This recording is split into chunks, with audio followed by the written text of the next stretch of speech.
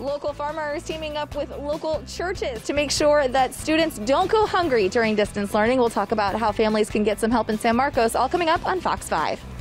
Local farmers are making sure kids don't go hungry during distance learning. Heather Lake is in San Marcos with ways you can get free fruits. Families can get free fruits and vegetables.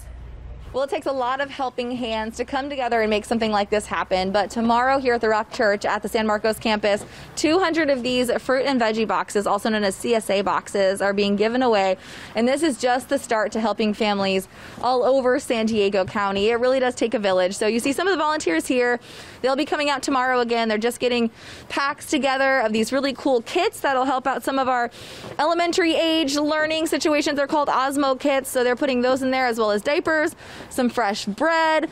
This all goes along with a farm box. So our local farmers are really getting involved. It's called Yasakochi Farms, and they had some extra produce. So it's all about changing that distribution model, right? Making sure that all of these boxes of nutrients and really awesome local food is going to some families in need. So this is all happening at the Rock Church that I mentioned. So I've got Jason Mayer with me to talk a little bit about that. You're the pastor here. Yes. What have you seen? I mean, you guys have obviously seen a need and you're delivering that.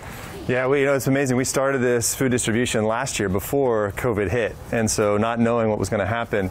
And even then, you know that there's people that are in need. And in fact, in San Diego County, about 450,000 people are food insecure, meaning they don't know where their next meal is going to come from. And that's in normal circumstances. But of course, with COVID and unemployment rates really high right now, we know more and more families are in need of these practical things. And so it's a privilege for us to be able to come alongside and partner with other community members, like you mentioned, Yasakochi Farms and others, the food bank, to be able to really practically show people that there's hope and there's an opportunity for them to receive those things. So we love the opportunity to have these conversations with people. Yeah, and tomorrow it's a drive-through. They don't need anything. There's no requirements. You guys aren't checking in and seeing how much money is coming into their house. If this is the time that you need it, we trust that you are filling up your tank with gas and driving here to get what you need for your family. Absolutely. There is no shame. I know it's hard sometimes to receive, right? But please, if you have any need whatsoever, come. There's no, like you said, there's no qualifications. This is open to the public.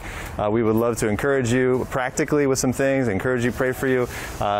This is a time where we need to come together as a community, and this is just one small practical way we can do that as the church. And it might be just this week that they need something. It might be next week that they need something. You guys are continuing this. So as far as tomorrow goes, that starts at noon. It's going to be the first 200 cars, first come, first serve. But you guys are also serving not only in San Marcos, but other locations and throughout the month. Yeah, so first Thursday of every month, we're right here in San Marcos. The second Thursday of the month, so next Thursday, we'll be in the City Heights campus location doing the same thing, distributing food. So go to a campus near you. We're happy to provide it. And if you're in a position of need, please come out. We want you to be here so we can support you and encourage you, provide you these things. And if you're in a position where you can support and give, please come volunteer. We'd love to have you out as well to be helping hands. Many hands make for light work.